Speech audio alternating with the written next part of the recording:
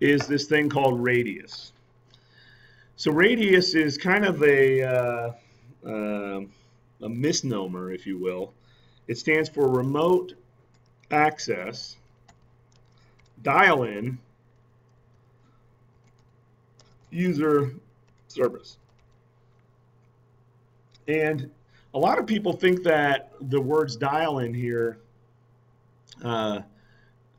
mean that, hey, we're using a 56K modem to have this authentication mechanism. That's when it was invented. But really what we're doing here is we're enabling people to remotely access a system through being able to, quote unquote, dialing in from a remote location. So when a Radius server communicates with an internet service provider, usually it is to allow some sort of access to a remote user. When that particular access is given, it's through a centralized server. So when we talk about this, and specifically talking about how this works, we talked the other day a little bit, and there was a request to talk about this again today. But essentially, we talked about it from the context of our cell phone providers, remember? And when we go in and actually, talk about, let me just draw my little wireless access point here. Okay, so I got my little wireless access point, and I'm gonna do a little shaping going on here.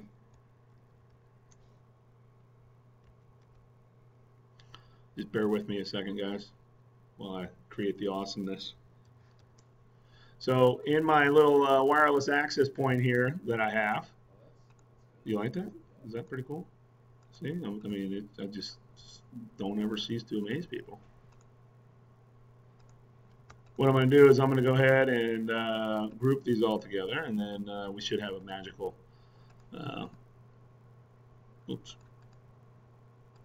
stand by. All right, so with each one of these, what we should be able to do is create our little Radius network here. For some reason, my little ball didn't get copied here.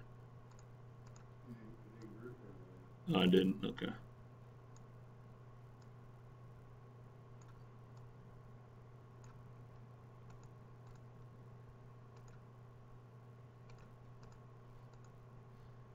Stand by.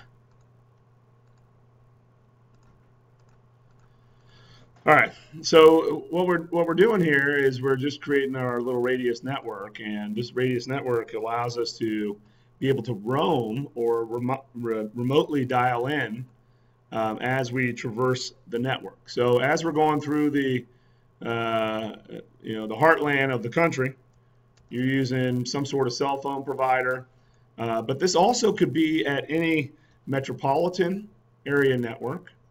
It could be at a university or a college, the campus area network that we go through and actually allow the person to sign in to a single Radius server and then be able to propagate the authentication throughout the network. And that can be a large network or whatever. So for our purposes here, what we're going to do is we're going to draw a little, let's just draw a little device here. So what I'll do is I'll make the device like that. And so the device is wanting to be able to have access to the network. In our particular case, let's just call this Verizon, the Verizon network. So what do? As our device here is in our car, let's say, and we're moving across the network like this right here, we go from one point to another, then we authenticate once to the network, and based off of the authentication, so let me just draw this here, this is the closest node to us, so we will go through and as a client, we're going to go through and request access to the network. and then the network comes back and says, hey, you know what? This person paid their bill, so we're going to go ahead and grant you access. And then now it's kind of like the Kerberos thing that we talked about before. We can now have access to the connection because we've been authenticated against a server.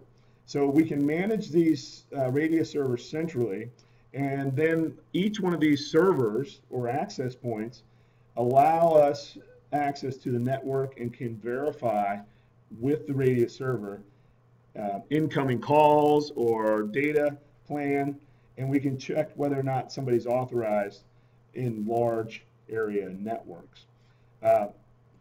So where would this become a problem here if you have just one server in each one of these? Where would this be a problem?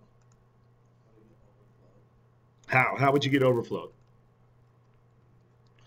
Let's say that you got, I don't know, 100 million users, right? And simultaneously, these 100 million users are wanting to come and try to authenticate.